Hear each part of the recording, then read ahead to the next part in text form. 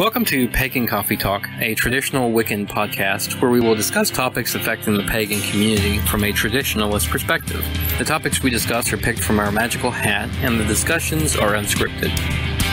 The talks will be led by Lord Chase Knight Smith, Elder and High Priest of Third Degree, and he's joined by Pagan, First Degree Priestess. Pagan Coffee Talk is brought to you by Life Temple and Seminary.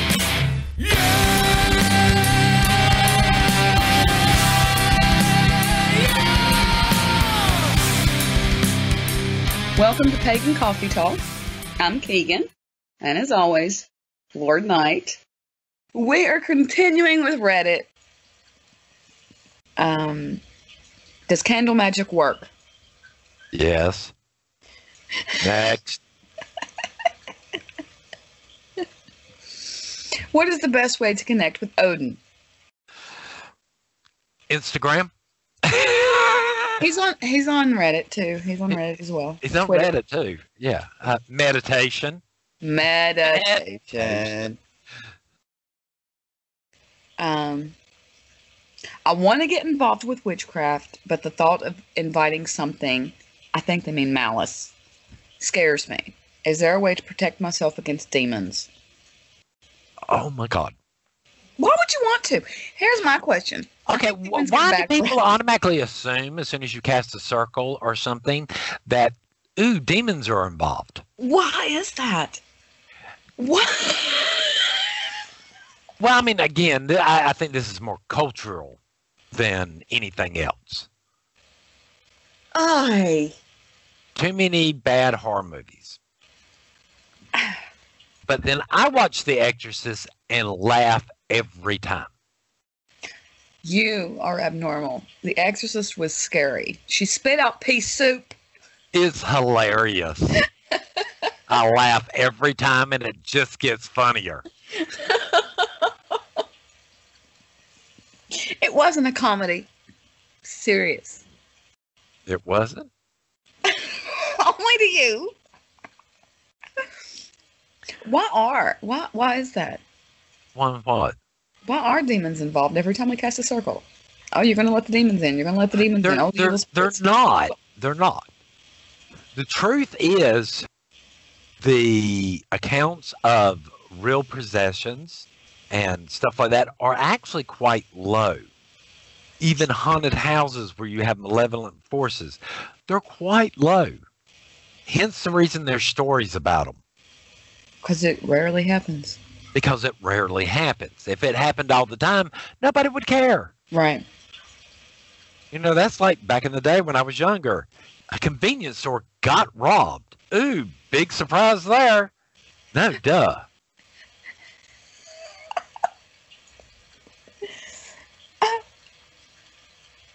Well, what? Why the demons? Why not every time I cast circle, all these light and wonderful spirits enter my space so I can't even get anything done? Why is it always something negative? I don't know. You know, I mean, that's not as bad as when people sit there and start talking about past lives and going, you know, in a past life, I did this, and now this time I got this, and this is why I can't see through my right eye. What? It sounds like karmic belief. Well, I mean, it's this... I'm being punished for something I did in my past life. No, it's this belief that you can't believe in good, but you can believe in something evil. That's exactly what it is. I see this through cultures all over the place to where I can believe in demon possessions, but I can't believe that there's loving beings out there. Right. I can believe in demons, but angels, screw it. No, see, and that's what I was saying with the circle cast. Why is it always something bad? Well, I mean, then why does everybody assume that the circle's there to protect us? You tell me why people think that. I don't know. You know, could it be that the circle's there to protect what's ever on the other side of it? No. Couldn't be From it. us? Could we be the bad influence? Absolutely not. We have the circle to protect us from all the demons that's going to get in when we cast circle. Mm-hmm. Look, when I'm working with a Morgan, the last thing I am is scared of any demon. Really? Okay, really? Come on in. Come on in. For you. Let's see how this works out for you. Good luck to you. You know? It's just a suggestion, but I wouldn't. I just don't understand why the negativity and the salt. My God, these people are carrying around salt like it is going out of style. Why? Or you think you're going to be walking down the road, you're going to be attacked by some demon, and the salt, you're going to... I don't understand. I don't... Well, I mean, I don't get these people who do this. You know, I have to cleanse my space once a week or every day. Yes. I have to cleanse my ritual space every time I use it, which is daily. Why are what they are you doing doing that? in the space that's gathering that much negativity there? It's the demons. The demons, man. Protecting ourselves psychically and all that when we're out and about, it's the same as, you know, I'd tell you to protect yourself from thieves, muggers, or whatever. Sure. Use common sense. Use common sense. You know? Carry mace, not salt. If you got a piece of jewelry you can enchant with protective energies, great. Because there are bad things out there. I'm not going to pretend like there's not. Is salt going to help you with that? Do you care? Yeah, I mean, salt will help. Salt? No. Why not? It's a mystery. Yes, do you have the salt? We're going to Walmart. I've got it. I've got the salt. I got the salt. Well, no, so when I go to Walmart, I don't actually buy the salt. I just put it in the cart and carry it around with me when I'm there. And when I go to the checkout line, I just set it off to the side when I'm done with it.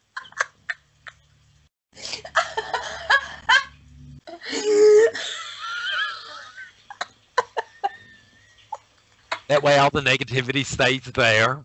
I was wondering where that pile of salt was coming from at the checkouts. I just push it around the cart. Oh. I just push it around in the cart. You know, I don't even open it. I don't even pay for it. Just put it back up right as I'm about to go through the line. Right. I tell the cashier, I put it on the thing and look at the cashier. Go, oh no, never mind. I don't need that. Take it off. Void that out. I just remember I got salt.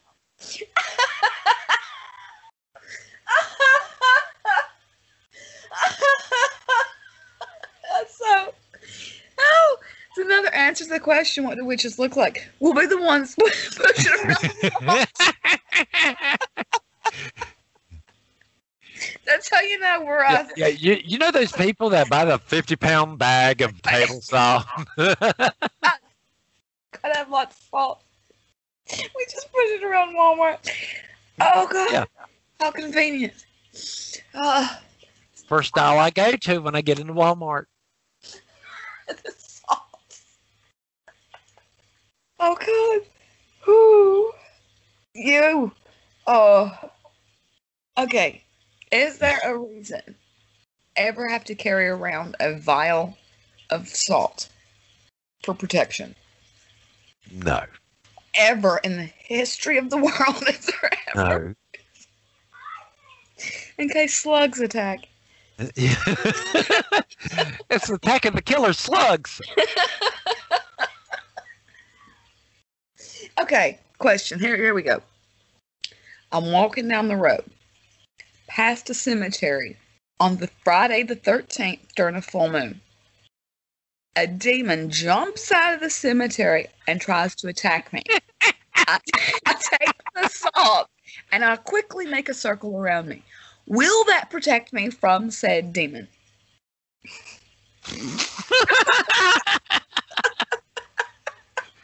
You're stretching there. Of course.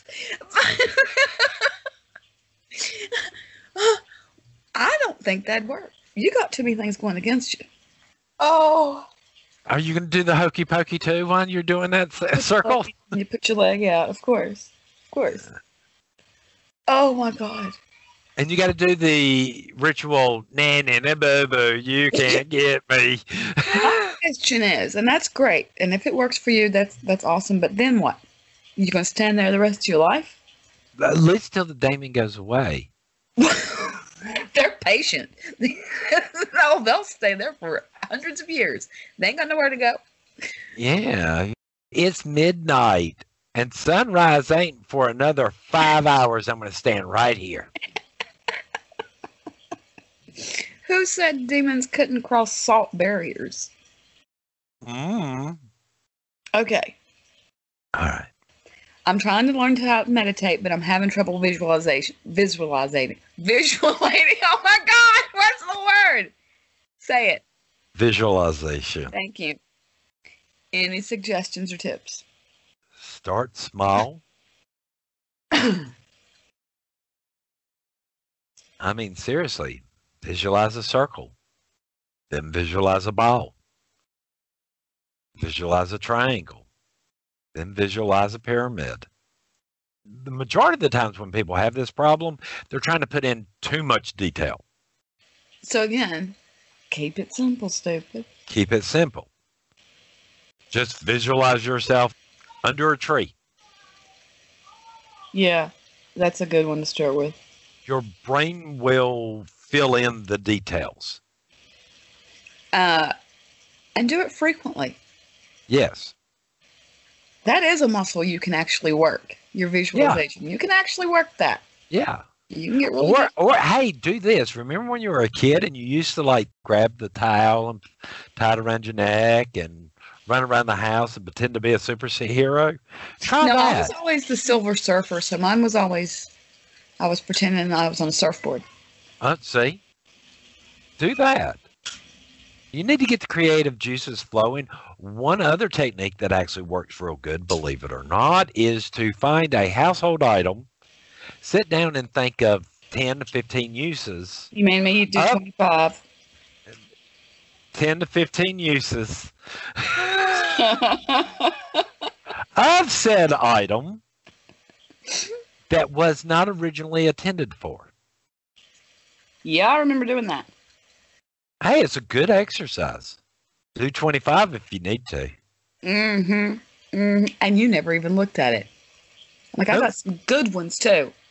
Okay. She's like, I don't want to see it. Okay. I don't need it. You're sitting there fuming with an egg on your head. Like in them cartoons, right? I was agnostic for many years. Then I found Christianity. I stayed with the Christian faith for about 15 years. I have since came back into the world of paganism. But I feel that my worship of Jesus has offended my pagan deities. How can I make amends? Go back to Christianity? Quickly. As fast as you can go. They want you back. I don't see where deities that offended. Yeah, you might have lost your edge with them and whatever, and have to start back at scratch. Wouldn't Jesus be a deity? Yes. So if let's say we're doing Hecate for a week, and then I go from Hecate to Bridget. Is Hecate mad because I went to Bridget now? No, she's probably really, really happy for the break. Thank the gods. Thank the gods. Can I please go back to what I was doing? Wouldn't it be the same in his case? Mm-hmm. It would. Deity's not jealous of other deity. No. I don't think. I mean... if you believe it to be so, then that might be your problem. Yeah. Yeah, in my head, they're not. Because you use who you got to use sometimes. Yep. Is there anything better I can use for... I used to use sage to cleanse my space. It doesn't seem to be working. Is there anything else that I can use to cleanse my space that doesn't involve herbs? Yeah. Like what? Oh, you want me to tell you what? I was just answering the question. Yeah. Yes. Next question. Yes. Next question. And you can use a lot of stuff to clear your space. It doesn't have to be herbal. No, you can use a balsam. You can use sound. You can use sound. You can use energy. You can use anything. It doesn't have. I do typically like nut herbs, though. When I personally like my herbs. Yeah. But it is not necessary. It's not necessary. But using sage is just stupid. And I'm not an herbalist, but if I hear one more time about people talking about sage is an insulator. Yes. All right. So if you're feeling negativity, then you use sage, you just sealed that sucker in with you. Yes, you sure did. All right. Just saying. Stop using sage to clear your space. Now, if you're going to use sage, you might want to use something else to cleanse the space, then smudge it down with sage to keep the energies out and some of the energies in. But once you got them in, they're going to be in. They're going to stay in. Do you typically use herbs to clear your space? No. Do you clear your space? Yes. You just wallow in your own filth, don't you? Your own spiritual filth. You just wallow in it. I haven't cleaned it for years. Well, I mean, if you want me to be honest, in our tradition, we do it once and once only. And then we wallow in it. There's mysteries involved in that, why we do it that way and what we do. So. Okay, I've been practicing Wicca for about 6 years now, and I've never worked with deity because I thought it would insult them. Well, I've been online, I've been doing a lot of research, and I hear people talking about how they're working with deity. Is that something that I should be doing? Nah, it's not needed. God forbid. We have deity in, religion whatsoever. What? No, not needed. What? You're going to offend them by working with them? Is that what she said? Yep. What? Question. What has she been working with then? Oh, I don't know. You'd have to ask her. It isn't like, I got all these people on a Rolodex. Wish you did. Oh, the elements. And the elementals is what she said. It's what she works with. Should she be working with deity? Depends on how your relationships is with the elementals and such. Good question. If you've been doing it for 6 years and all of a sudden, you want to work with deity, what's happening with the relationship with you and the elementals to make you go, maybe I should work with something else? If you're really working with them and really bonding with them, I think at some point the elementals would go, it's time for you to move on. You know what? Somebody I go on there and be like, if you go to deity now, you'll offend the elementals. Really? Oh, too late. You've already screwed up. Is it possible to cast spells unintentionally? Yes. Here's the first answer. The first comment. Every thought is a prayer, and every word is a spell. Yes. If we're working under the assumption that spells have to have intent, and intent is nothing more than the use of energy, you have to use energy to think of the words, so therefore they have intent. So yes, words have power. I would agree. Thoughts have power. What's more important, thought or intention? Less intention and less words and more focus. It's pretty good. That's not bad. Because your thoughts can be quite random, but when you start to really focus in on something, right, the energies get more intense. The more likelihood of casting a spell happens. So, be careful with your thoughts. Be careful with, I believe in Ray Buckland's book, there's something that says there about keeping your words and mind and your words and thoughts in order at all times. Yeah. Yes, he does. Was that Ray Buckland? Yeah. It's been so long since I opened that book. I think it's in the 13 Principles of Witchcraft. Yeah, that sounds familiar. I know that I've seen that somewhere. I know. Okay. Hmm. You ready for another one? Yeah. Meditation. So, Oh. I don't know what you're going to say to this one. It's interesting. And it's just for you. So I may be psychic, and a portal has opened up in my basement last night. What the fuck should I do? Close the portal. He immediately cleansed the area because he didn't want the portal to close. But he doesn't want something coming through the portal that he doesn't want in. And Oh my god! I don't. A portal to where? How big is it? How small is it? Does it really matter to the size? Can you hear anything? Can you see anything? Can you fall into it it? Yourself? Is it a hole? I have questions. Do you want to put a door on it? He smoked It's going to be more of a hobbit door. Is it going to be less of a hobbit door? Or are you going to want giant door? Bars? I want details. If you don't want anything to come through it, close it. My question is how did it get open to begin with? Well, he's psychic. Yeah.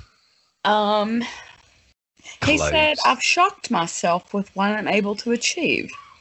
I was in my basement, looked over into the exercise room, and saw a huge portal. It was sparking off with electricity coming off the sides. It was oval-shaped, black and purple. I feel this is one of the most clear things I've ever seen. I smoked the area, but didn't close it, but I don't want anything coming in. What was he smoking? Oh. He doesn't say, but that's a good question. I don't understand. Were there drugs involved? Close the portal.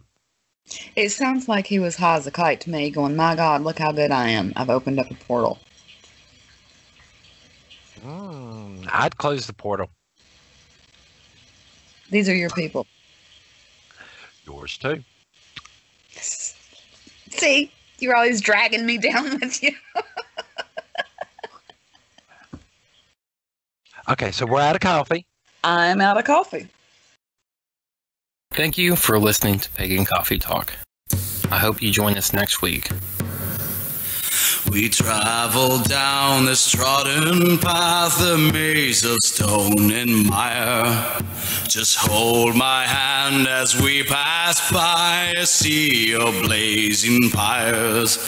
And so it is the end of our days, so walk with me till morning breaks. And so it is the end of our days, so walk with me till morning breaks.